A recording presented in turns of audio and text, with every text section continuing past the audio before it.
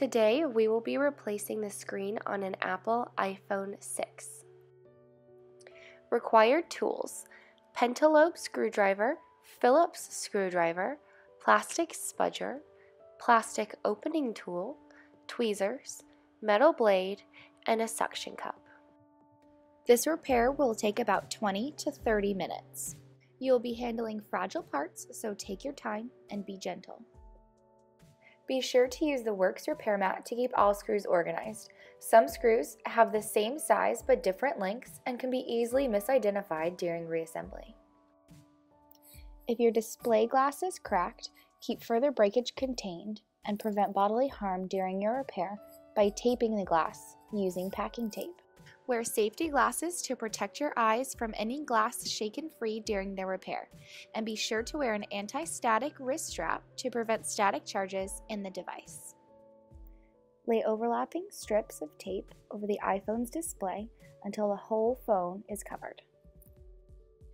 Before disassembling your iPhone, be sure it is powered off. Remove the 2 pentalobe screws to the lightning connector.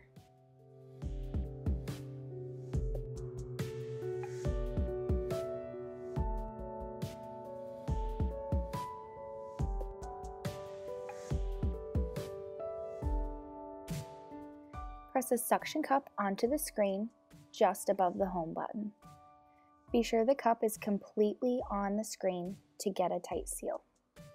While holding the iPhone down with one hand, pull up on the suction cup to lightly separate the front panel assembly from the rear case. Be sure to take your time and apply firm, constant force. The display assembly is a much tighter fit than most devices. With a plastic opening tool or a metal blade, begin to gently pry the rear case down away from the display assembly while you pull up with the suction cup. Do not try to completely remove the front panel assembly from the rear case, as there are several ribbon cables still attached at the top of the iPhone. During the next few steps, until you remove the front panel assembly, keep it supported at a 90-degree angle in relation to the rear case. Remove the following 5 Phillips screws securing the front panel assembly cable bracket: 3 1.2 mm Phillips screws, 1 1.7 mm Phillips screw, and 1 3.1 Phillips screw.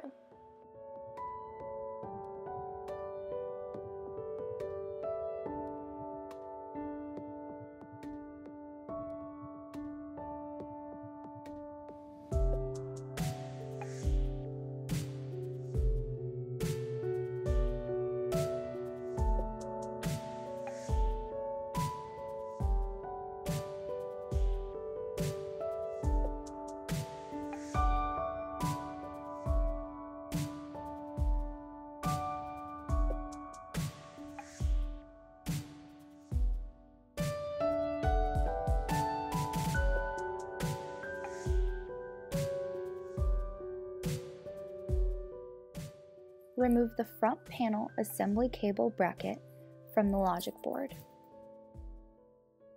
Use a plastic opening tool to disconnect the 4 front panel assembly cables: the front-facing camera and sensor cable, the home button cable, the digitizer cable,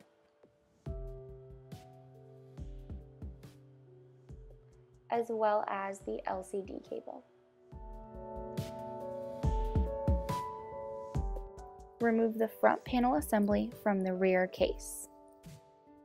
Remove the following Phillips screws from the earpiece, speaker, and front-facing camera bracket: 1 2.3 mm Phillips screw, 1 3 mm Phillips screw, and 1 2.2 mm Phillips screw.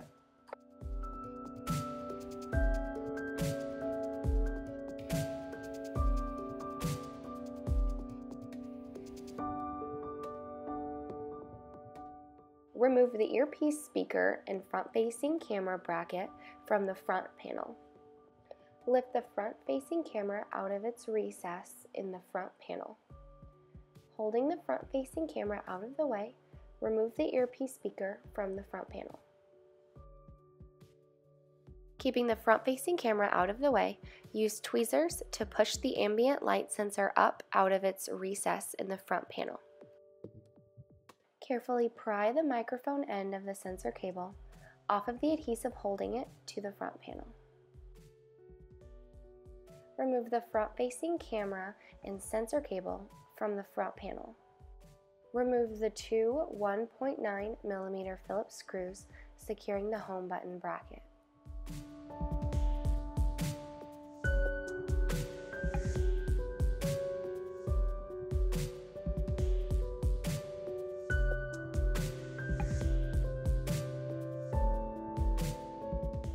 Remove the home button bracket from the front panel.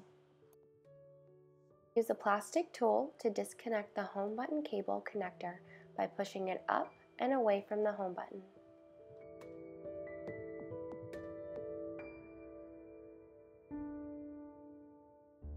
Gently push the top left corner of the home button away from the front panel. Do not push the home button all the way through. You only need to get a corner free so that you can pry it free with the spudger. Use a plastic tool to carefully separate the home button cable from the adhesive securing it to the front panel.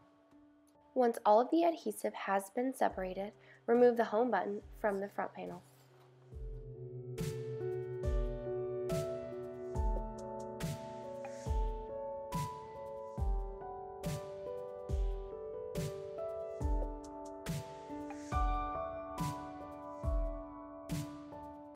Remove one 1.7mm Phillips screw next to the home button.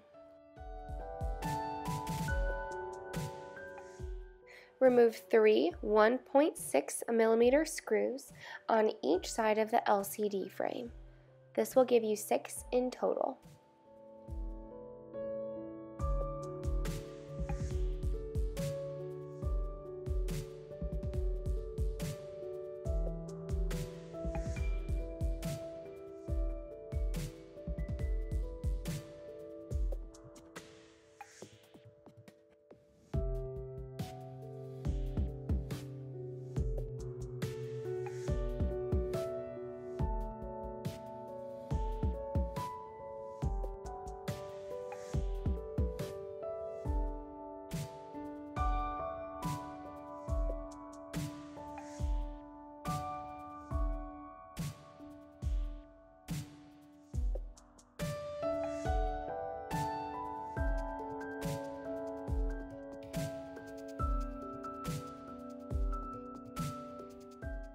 Lift the front-facing camera end of the LCD shield plate up slightly. Do not attempt to remove the shield plate entirely. It is still attached to the front panel by the adhered down home button cable.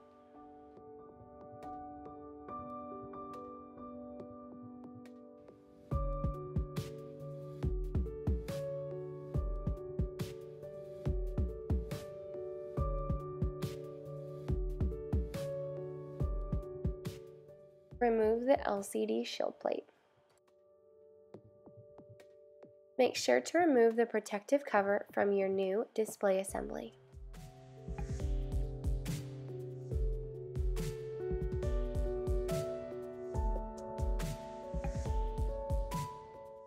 For reassembly, make sure to transfer over the LCD shield, home button, front-facing camera assembly, front-facing camera lens bezel, and earpiece speaker to your new part. Insert the LCD shield plate.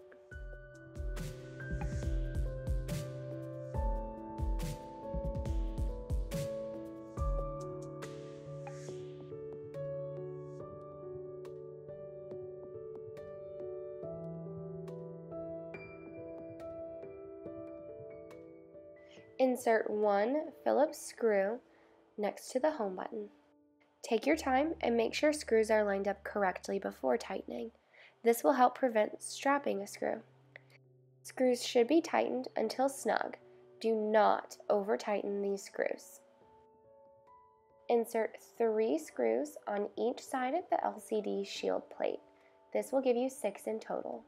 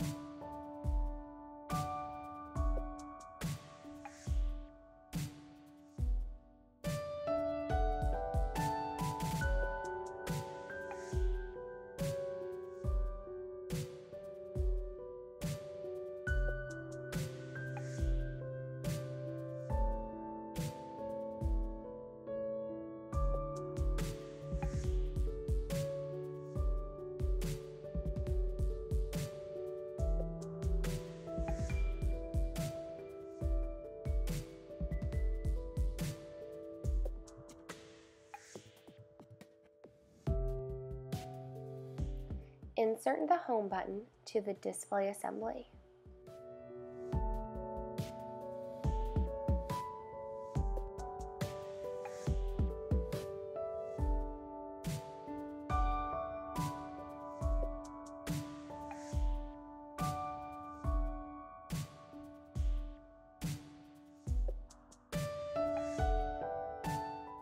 Insert the home button bracket to the front panel.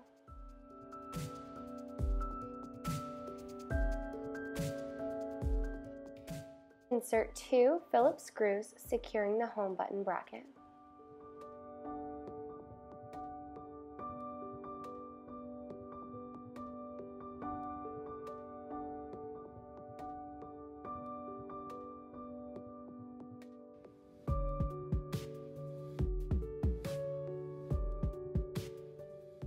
Carefully insert the microphone sensor cable into the display assembly.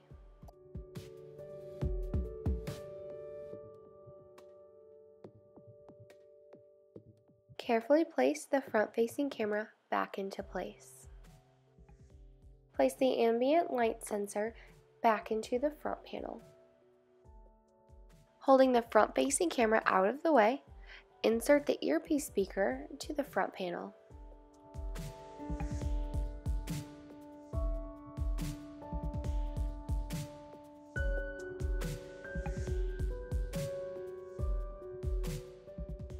Place the front-facing camera back into place.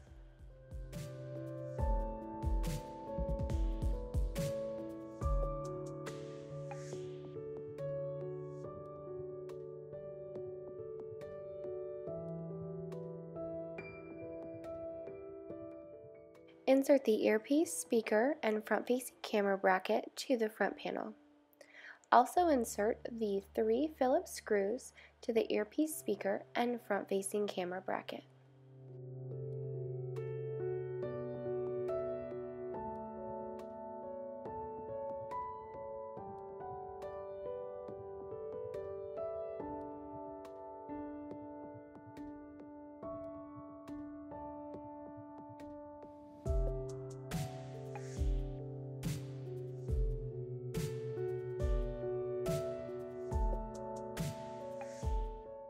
Insert the LCD cable, the digitizer cable, the home button cable, and the front-facing camera and sensor cable.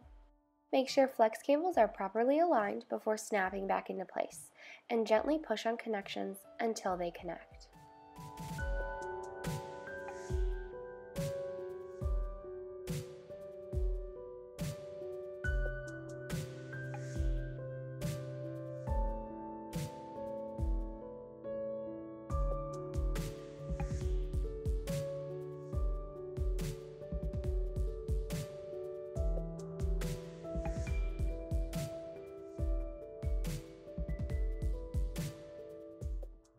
Insert the front panel assembly cable bracket to the logic board.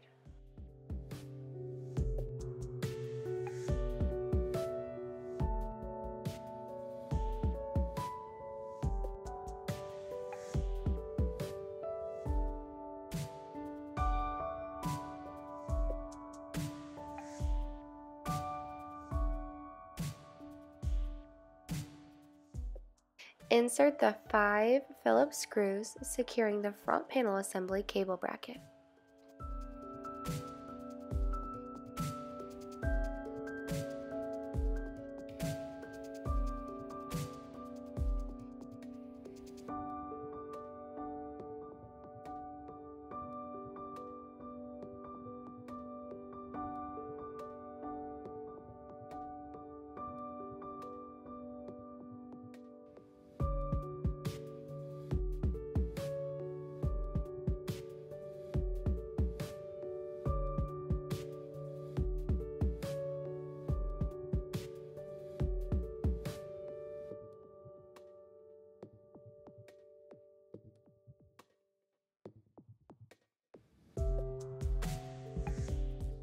Holding the LCD at a 20-degree angle, secure the assembly into place by snapping together the latches on top.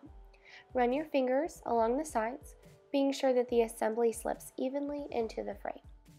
Make sure the new screen sits flush inside the frame. If the frame is bent, do your best to bend it back into shape. If you're still having trouble, please contact Werx for assistance.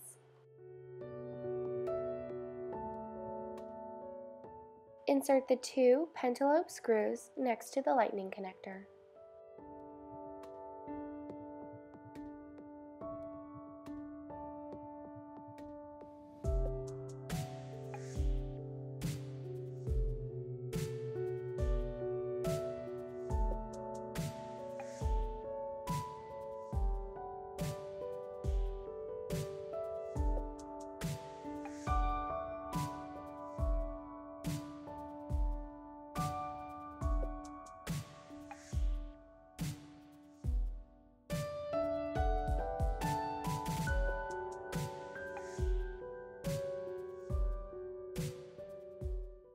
If you have questions related to this repair, please contact Werx for assistance.